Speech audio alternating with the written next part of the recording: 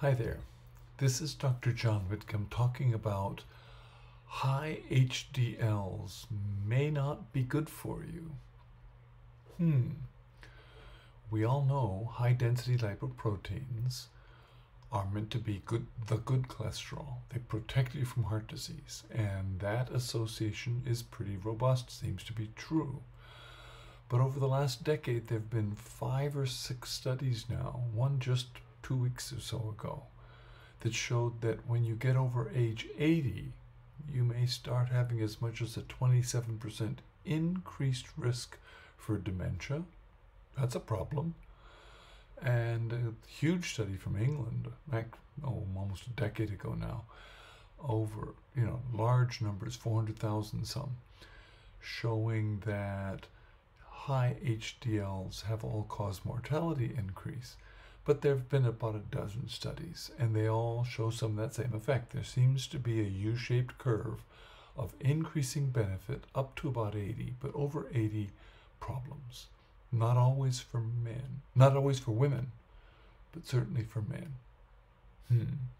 Well, we don't know how to lower that, and all we get are things like you should exercise more and eat right.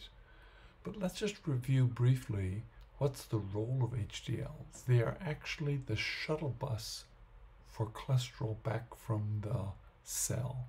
Cholesterol is made only in the liver, or when you eat animal protein, you get cholesterol.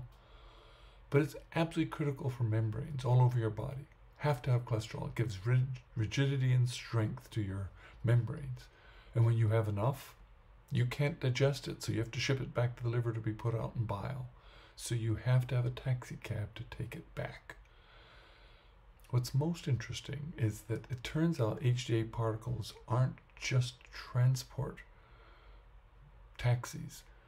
They also are protective of mitochondria. They play a role in reducing inflammation. So there's something more in depth to this function of HDLs. They certainly play a role in inducing nitric oxide, but it may be the other way around. Maybe the loss of nitric oxide reduces HDLs. That's going to take a couple of years to parse out. We're going to have to wait for that now that we have the ability to give nitric oxide.